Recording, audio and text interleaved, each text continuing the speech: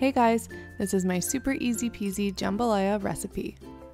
The ingredients are 1 onion, 3 peppers of your choice, 4 stalks of celery, 2 cloves of garlic, 1 can of diced tomatoes, 796 milliliters or 26 ounces, a cup of broth, I used veggie broth, you can choose what you like, 5 links of turkey sausage, and 4 chicken breasts.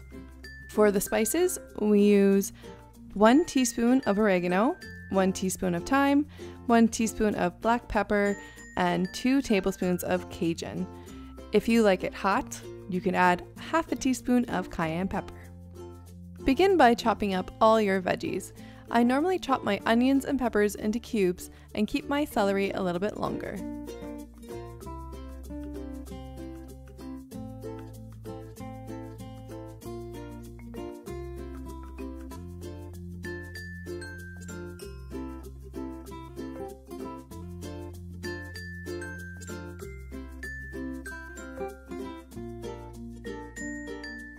Once you've chopped up all of your veggies, cut your chicken and sausage into bite-sized pieces.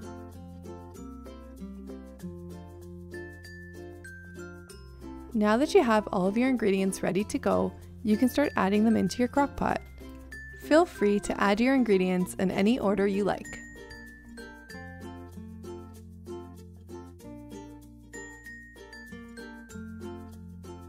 Set your crock pot to high for 4 hours. Now for the rice. Bring 2 cups of water to a boil and add 1 cup of rice. Bring your temperature down to low and place your lid on the rice. Set your timers for 15 minutes. After 15 minutes, your rice should be done.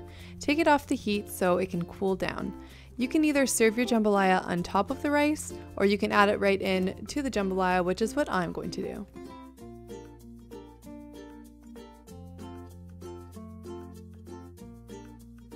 If you like this recipe, make sure to give it a thumbs up and subscribe to my channel for more easy peasy meals.